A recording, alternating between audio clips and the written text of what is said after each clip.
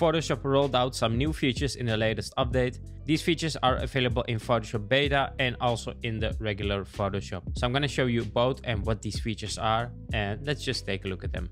Now, to get these new features, make sure to go to your Creative Cloud and then go to Updates and make sure you update your Photoshop and Photoshop Beta.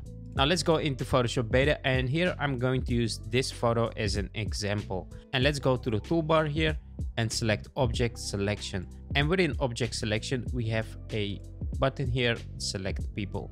And what it does is it can select people from your photo. You can see here it shows 4 people exactly like in our photo. And when we click on one person, we can select different body parts of this person. So every time you select a different person, it's gonna select different body parts. So for instance, if your photo would have legs here, it would show the legs here. And if your person has a beard, for instance, it would also show beard here. So for every person, these selections are different. It all depends on who's in your photo and what the person looks like. So let's say I want to edit the eyes of this person. I would click on eyes here and I will click on apply. And now you can see we have a selection of the eyes. And now, for instance, if I would add a adjustment layer here, I can adjust these eyes like that. So you can really target different body parts to edit them. Now, for instance, if I would like to select all the persons in the photo or multiple ones, you can either select them both, or if you want to select them all, for instance, you want to select all the eyes, you will click on this one and then you will go to eyes, and you can see here we selected all the eyes in the photo. And now if I click on apply, it's gonna make a selection of all these eyes. And then when I apply a curve, for instance, I can make all the eyes lighter in this photo. Now let's have a look at the other feature that is available in the regular Photoshop. Here I'm in Photoshop 2025. And let's say, for instance, I want to edit my photo. Let's duplicate this layer and convert this to a smart object. And when we go into Camera Raw filter, we have a new tool.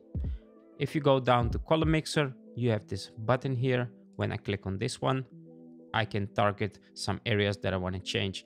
Here you can see we have some sliders, hue, saturation, and luminance. Let's say I want to change the hue of my skin color. I would select here and hold my mouse, and I can move it from left to right.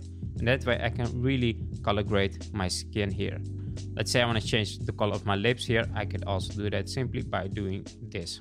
Then we also have the saturation slider, and it works pretty much the same. Just click on the area that you want to target and move it from left to right. Then we have luminance, and here is the same. Although I wouldn't do it like that. There is another new feature, and let's have a look at this one. When you open up a raw photo file into Photoshop, you will get Camera Raw first. And when you click on the remove icon here, we can see here we have distraction removal reflections. Now what it does is it can remove reflections from windows. So if you make a photo through a window, it can remove reflections from that window. But you can see this photo is not really a window. This is more like a lens flare. And I noticed that when you have photos like this, you might think it's a bit ruined, but let's click on remove reflections and let it do its job here. You can see how good this removes this lens flare. So if you got photos through a window, it can remove the reflection from a window. But if you got also photos like this one with a weird lens flare, you can also get rid of that. So I wouldn't know how to remove this in Photoshop, but with this one, we can really do it super easy. And here we have the slider of how much of this you want to remove. So at 100%, it's all gone. So those are the new features that are available. If you want to learn more about Photoshop, make sure to check out my other videos. Until then, catch you on the next one.